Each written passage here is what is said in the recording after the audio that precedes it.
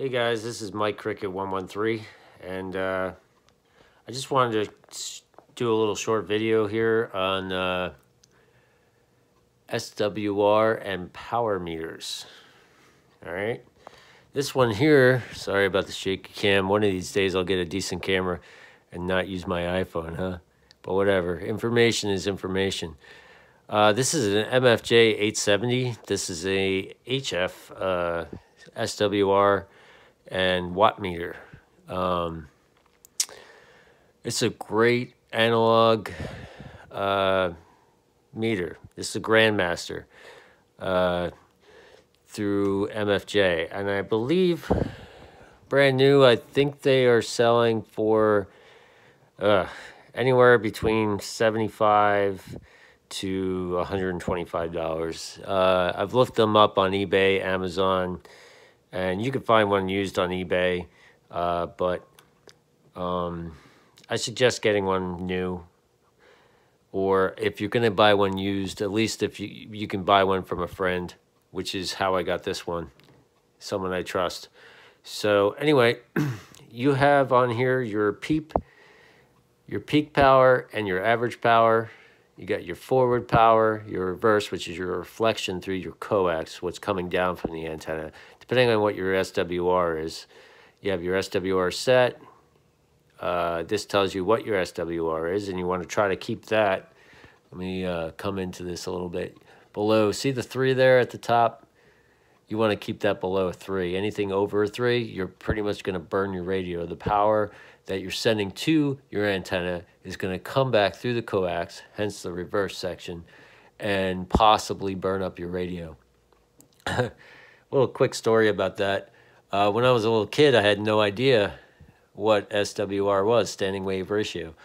You're ignorant. You have no idea. So you get your uncle or your dad's CB, and you hook it up to a mag mount you might have had laying around, or maybe a 48-inch whip, that truckers use, and you're like, all right, I'm on the air. I'm talking, and yeah, it might have been okay. You have no idea, but I didn't know.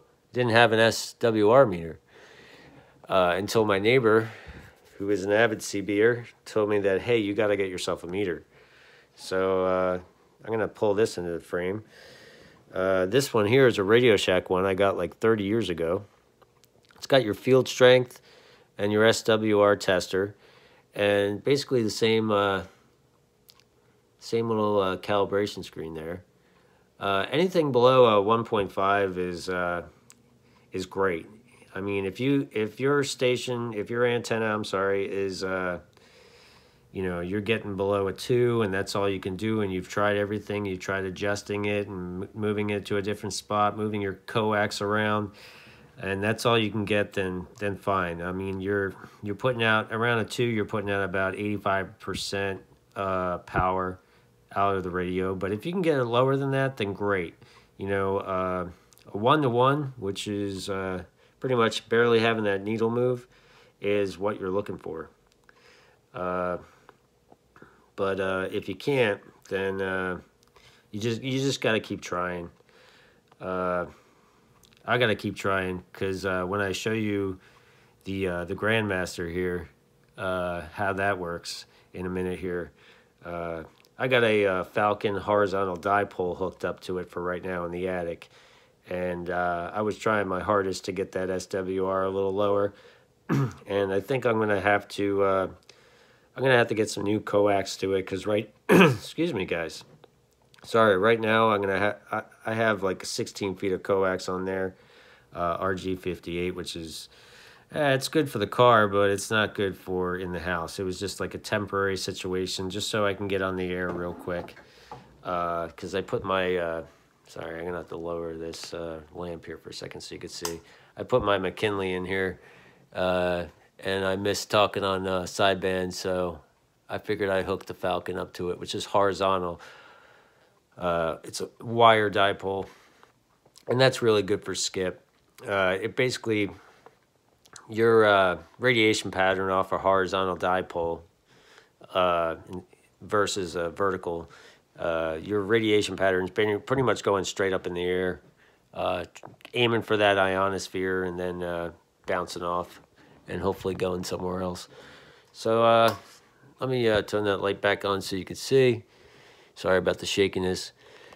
So I got it on my local channel here, so I'm gonna put the average power on just so you see for power, and I'm gonna key up. Now the average only shows you the average, it doesn't show you the swing.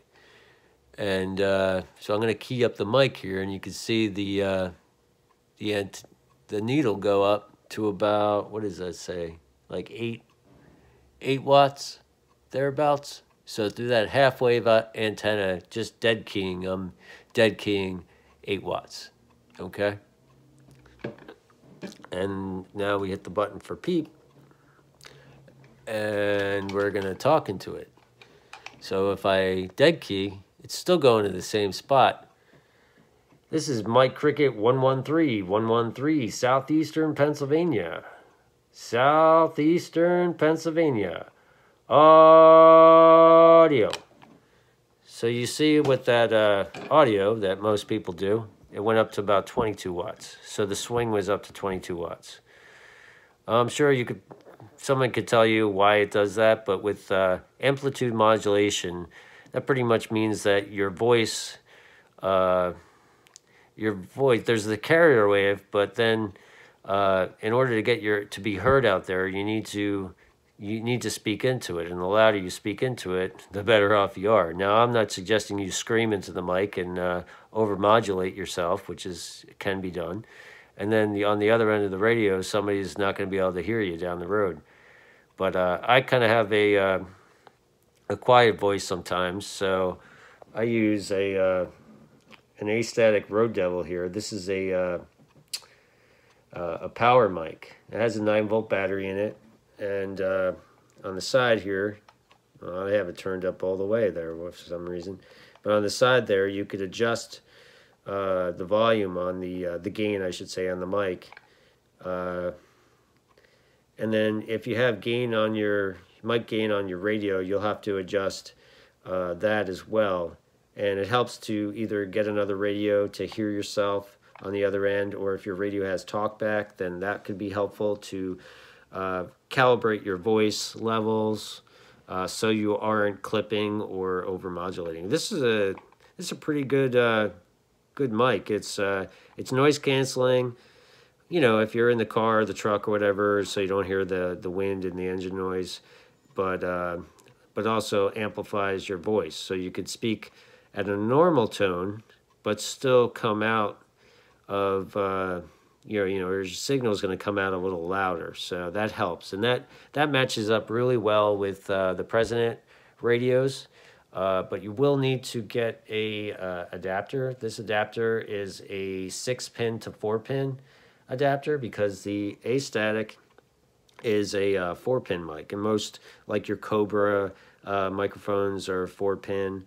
Some of the some of the Udinen mics are 4-pin, so you'll need to get an adapter because President's mics are 6-pin, because it has a up and down. I think I have the original here. There we go.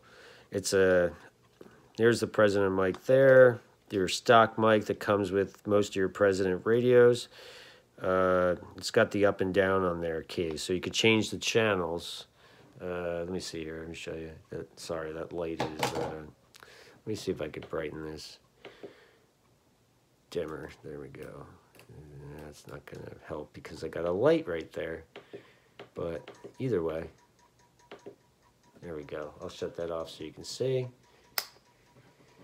So basically, by hitting the up and down button, it will change the channels for you. So when you're driving, you don't have to worry about looking down at your screen to change your channels.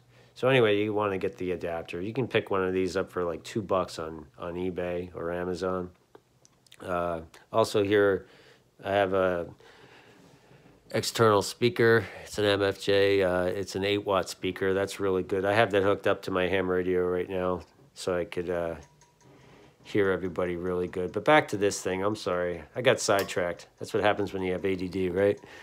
But anyway, so I showed you how the average power is shown and how the peak power is shown. And then you also have your wattage switch here. I have it set to 30 watts. So the be using this bottom scale here from 0 to 30. And you notice when I was doing that audio test, it was up to 20, 22. But normal speaking was around like, I don't know, 14 to 18. But if you're using a kicker or something, depending on what that kicker's output is, you know, if you're using, say, a 100 or 200 watt kicker, you want to use the 200 or the 300 scale, which you would put there. And if you're using a kilowatt or more, up to 3 kilowatts, you would use that scale. So I'll just show you on the 300 scale, which would be the second line here, this one here, okay? You won't see my needle go maybe to that would be 10, and there would be 20, and then 30. I don't think you're going to see it. You won't see it any past 30, of course, but let's give it a go. Audio. All right, so it's just below the 20, so probably like 18 watts or something like that. But this is why I use the lower one, which is the lower, where the power is above the power, the lower line. Audio. Testing, 1, 2, 3, 4. So yeah, there we go there. All right, so let's do the SWR test. And like I said, my SWR isn't going to be the lowest, because I'm still tweaking this thing. But anyway, just so you know, you switch the dial over to SWR test, and you're going to want to calibrate the needle. So I'm going to test on channel 24, which is 27.235 megahertz. This here is your SWR set, min and max range. So, whoops, what you're going to want to do, I don't know if I could do this while I'm, we'll do the best we can. What you want to do is key up the mic, okay? And you want to set the needle right about there to the calibration line. See that? See how the red needle is right on the line for the black line there? Okay? So now that you have the dial set to where you need to be, you unkey, needle goes back to 0, and you switch it to SWR, and that's going to give you your standing wave ratio.